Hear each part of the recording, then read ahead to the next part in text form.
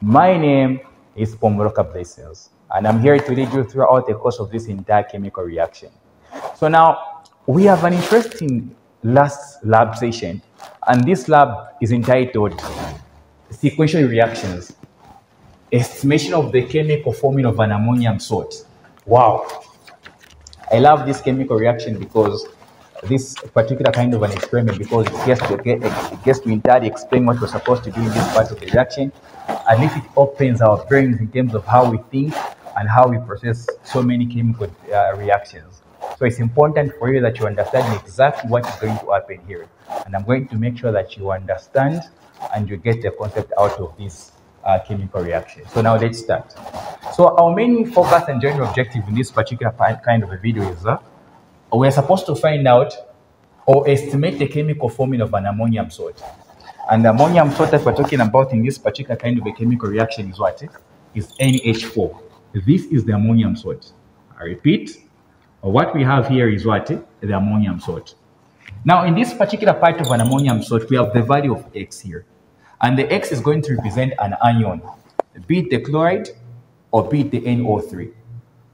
So now, our exercise in this particular kind of a video, as we do these sequential kind of chemical reactions, is to find out what is this value of X. Because when we know the value of X, we will know what kind of an ammonium this is. If it is Cl, we'll say, okay, this is an ammonium chloride. If it is the NO3, we'll say this is an ammonium nitrate. Reacting with the other part of the reaction, going to give us the end products. So in the first part of the reaction, we have the ammonium salt reacting with the formaldehyde to give us the first reactant here, the first product, the second product, and also the third product, which is water. So you can see that from the first part of the reaction, this is a reaction which is yielding water plus a salt. So you have a salt here, you have the other reactant here, and with the other product on the other side, then you also have what? You have the water. Then in the second part of the reaction, this is a titration, where you have HX reacting with sodium hydroxide to give us NX plus water. So you can see that the second part of the reaction is actually a neutralization reaction. So to me, what we had here was supposed to be, if this is a base, and in a neutralization reaction, if this is a base, you need to be reacting that with an acid. So a base plus an acid gives us water plus a salt. So we expect this to be a salt. So now the question still remains, is this value of X the chloride ion or the ammonium ion? So how do we find that? When you get back to your lab session or your lab manual, you'll find out that you've been given this work here. The general emphasis here is this. Follow this, and I want you to understand exactly what you're supposed to do, because I won't be able to give you the exact values. I should not provide you with that, but I want you to think and find out exactly what you're supposed to do. And out of this information, you should be able to make a clear descriptive composition out of the work I'm going to give you. So now let's see. These are representing the number of moles. This is also representing the number of moles of sodium hydroxide. So for titration, we're going to titrate 3 times. The product we're going to get from these, from the first chemical reaction, which is HX, we are going to titrate with sodium hydroxide, and the sodium hydroxide is going to be main titrant. So now, after titrating, you can remember that in the second lab session that we had for back titration, we were titrating 3 times. And after titrating 3 times, we were getting the mean titer volume. So we're going to get the mean titer volume of what? Of the sodium hydroxide. So when you get the mean titer volume of sodium hydroxide, the concentration of the sodium hydroxide in this particular kind of a chemical reaction is going to be given as 0.1. So you can find out the number of moles. So I'm saying the concentration of the sodium hydroxide is given as 0.1, equal to the number of moles which we are looking for over the mean titer volume you're going to get as we do this experiment. When you get that, you're going to find out the number of moles of the sodium hydroxide. The mole to mole ratio in the first part of the reaction, the second part of the reaction for the sodium hydroxide and the HX is 1:1. This is the balanced chemical reaction, because there are 2 atoms of hydrogen, 1 atom of oxygen, 1 atom of oxygen, 1 atom of sodium, and 1 atom of sodium. So now when you do that, you'll be able to find out the moles of what? Of the HX. Because you're going to have the moles of the sodium hydroxide. Why? Because concentration is equal to number of moles over volume. The moles, you're going to get them because we have the concentration of the sodium hydroxide, and then we have the mean titer volume you're going to get after doing this experiment. You have them. So we're going to find out the moles of HX. We know this. We found out because this is over 1. This is just going to be equal to that. In the second part, we've been told when we get back to the first reaction, the balance in mole ratio between the ammonium salt and the HX is 4. So that's why you have HN, the number of moles of HX over 4, number of moles of the ammonium ion over 4. This second part is going to help us to find out the moles of the what? Of the ammonium salt. Remember, in the first part we had HX, the moles of HX, which are known. We now know them after doing the calculation. We are going to put that value there, divide 4, the 4 there. We'll find out the moles of what? We're going to find out the moles of NH4X, also known now here. We have these moles. Because we have this value, which is coming from the first part of the reaction, this analysis. So please, guys, I hope you get the concept here, and I hope you are able to make a clear mental, you're able to have a clear mental picture on how you're supposed to go about these calculations. In the second part of this information which has been given, we're going to find out the value of Y. This value of Y is going to help us to find out the molar mass of HX. Because when we know the molar mass of HX, we'll be able to determine whether it's a chloride ion or the nitrate ion. How do we do that? We have this formula here. We're just going to get the molar mass of NH4. We have the number of moles of this known. And we know that number of moles is given by mass over the molar mass. If you have the moles of the NH4, NH4X, and this is an ion. Remember the first part here, there's an ion NH4, so it means it lost an electron here. So we have this. You're trying to find out what? You have the moles, you have the mass. You're trying to find out the molar mass. All right? So we're just going to get the molar mass of this. You know how you can find out the molar mass? NH4, you just find out, okay, what's the molar mass of this? This is 4 times that. This is 1 times 14. You find out the total there. Then you're also going to get the molar mass of the ammonium. Remember, there's a difference here. This is the ammonium ion, and this is the ammonia, plus HX. Okay, good. We come back here to also find out the value of Y. Because when you know the value of Y, you can find out what MX is. This other value of Y, you have MnH4 over MnH4X. These are molar masses. All right? These are what? These are molar masses. So it means when you have the concentrations, you can exactly find out the value of Y. And when you find out the value of Y, it will be easy for you to determine whether it's the chloride ion or the nitrate ion. So guys, this is just the introduction or the principle behind this reaction. Remember, you are starting from the second part of the reaction, finding out the moles of the HX. Because they're going to be given the concentration of the sodium hydroxide at 0.1, and they're also going to be given the mean titer volume, which you're going to get after titrating. Then you're going to get back to the second part of the reaction to find out the value of X. Let us not forget the general objective of this video. Estimation of the chemical formula of ammonium salt. So is it an ammonium chloride or is it an ammonium nitrate? So out of this I've given you here, you should be able to find out what values these are. So now let's get back to the experiment and find out exactly what we are supposed to do. So in the principle behind this chemical reaction, remember that in the first part of the reaction that we had the ammonium salt, which was reacting with the formaldehyde, which those products, and among the products was HX. And then the other products that we had in the first part of the chemical reaction was water.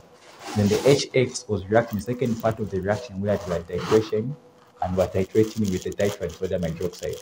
So now we're here to demonstrate exactly what we're supposed to do. So we are measuring now the ammonium salt, and the ammonium salt here is supposed to be measured.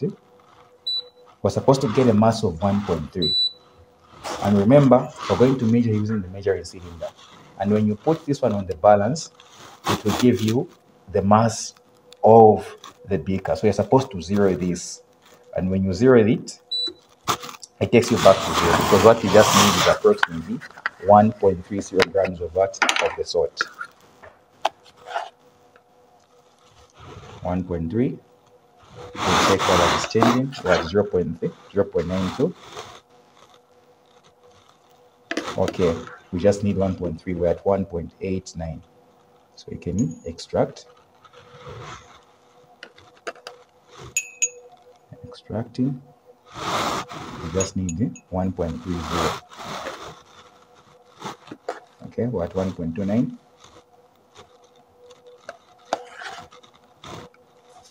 We just need a little now. Okay, so we have 1.30. So we're getting 1.3 grams of ammonium salt already measured.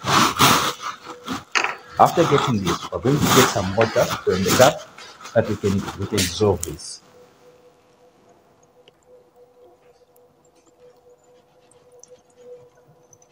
So what we have here is the ammonium salt, and we want to make sure that it is completely dissolved in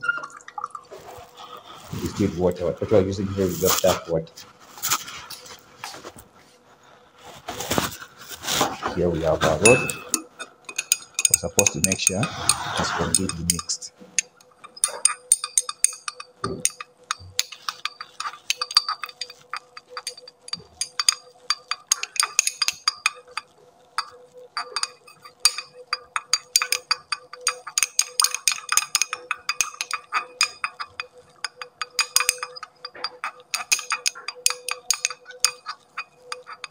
Okay, so it has completely dissolved. And then we're going to add this in the volumetric flask.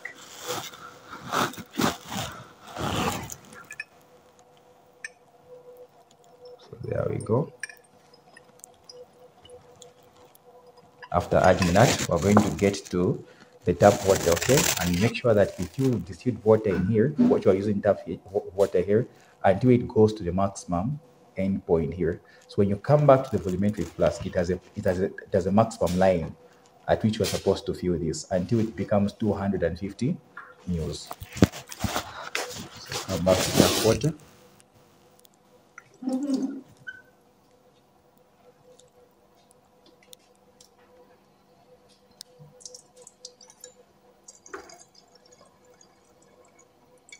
And it goes to 250. Okay, there we go.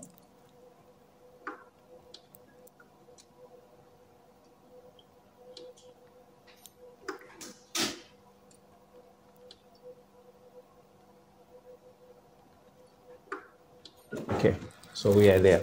This is now 250 mils of the ammonium salt. Also make sure we mix it. And we then several times thorough mixing. We're supposed to mix this very thorough. What we have here is ammonium salt. So after getting the salt, we are supposed to get 25 mils of this, of the same salt that we've gotten from here. So I'm going to add some in the beaker for me to easily pipette this. So what we have there is ammonium salt, and I have my conical flask. So I'm pipetting the ammonium salt, and I'm getting 25 mils. And here is my pipette, and I'm supposed to get 25 mils. So when you check here, you can see that it goes all the way up to 25.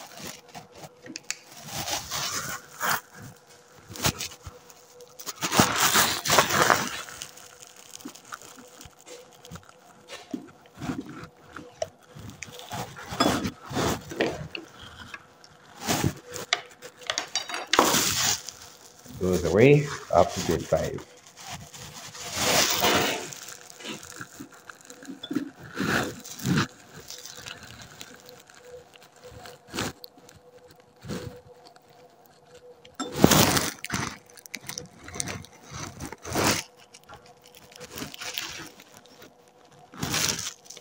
Okay, so we have 25 mils. We check from there that we have 25 mils that are going to transfer to the conical flask of the ammonium salt. So remember, in the first part of the reaction, the ammonium salt was reacting to the formaldehyde, and we're going to get the formaldehyde. We're not going to use the same pipette, we have to use a different one to avoid mixing them and getting wrong measurements. So here we go. We're going to use this beaker to transfer the formaldehyde. And the formaldehyde, there we have it here.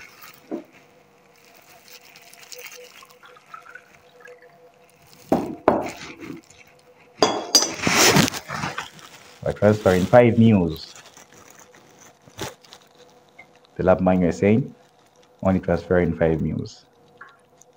And what 5 mils? I think you're able to see from there that we had 5 mils into the conical flask while we're at the ammonium ion. So now we have a reaction in here. The ammonium salt has been combined with the formaldehyde. And the end products, remember, we had water, we had the HX, then we had the amine in that group. We're just going to wait for 2 to 5 minutes to allow this reaction to occur. Down here, the ammonium salt has been mixed with the formaldehyde in the first part of the reaction. And then what we had was our products. We had water, the HX, which was the mineral acid, and then also had the hexamine. So in the second part of the reaction, we are titrating, and the titrant that we have here is sodium hydroxide. But remember, as instructed in the lab manual, we're supposed to add 2 to 3 drops of the phenolphthalein or the indicator, and we have the indicator here. 1, 2, 3 drops. Okay. So you can see that what we have in here should be the mineral acid. And the mineral acid reacts to the sodium hydroxide, where we have the sodium hydroxide as the main titrant. This is the neutralization reaction. And after neutralizing, we're supposed to make sure that we get a faint pink color. So now let's observe from here. I want you to see exactly what we're going to, the color changes that we're going to have in the conical flask. We're titrating.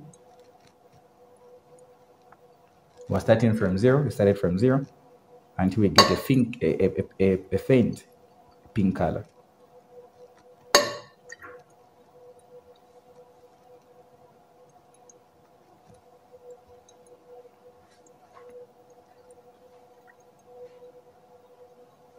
Remember that we're titrating until we get the faint pink color.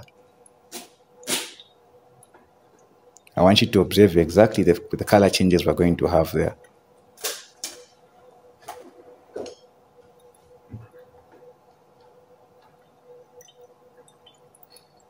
Until we get the faint pink color.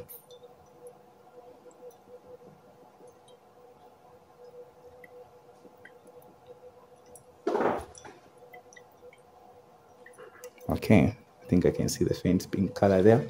So we did titrate. So this is the first titrant that we have here. So you're going to record the mass, and you're going to record the volume. So when you record the volume, you have the first volume for the sodium hydroxide, and then you're also going to do the second part of the titration. You're also going to do the third part of the titration. So you're going to have 3 values titrating using the same procedure. And after doing that, you're going to find out the mean of those values. And what you're going to call that value is the mean titer volume. So after performing this experiment, remember what I said? The volume you're going to get for the sodium hydroxide from the burette is the mean titer volume. The concentration of the sodium hydroxide has been given as 0.1. You can find out the number of moles in the second part of the reaction. And then you can determine the value of that X. And that value of X can either be the nitrate ion or the chloride ion. So this is basically how you work out this chemical reaction, and this is how the entire experiment works out. Thank you so much for paying attention. Remember to subscribe to the channel Blessings Academy of Health Sciences. And yes, it's yours truly, Pomoroka Blessings. Thank you.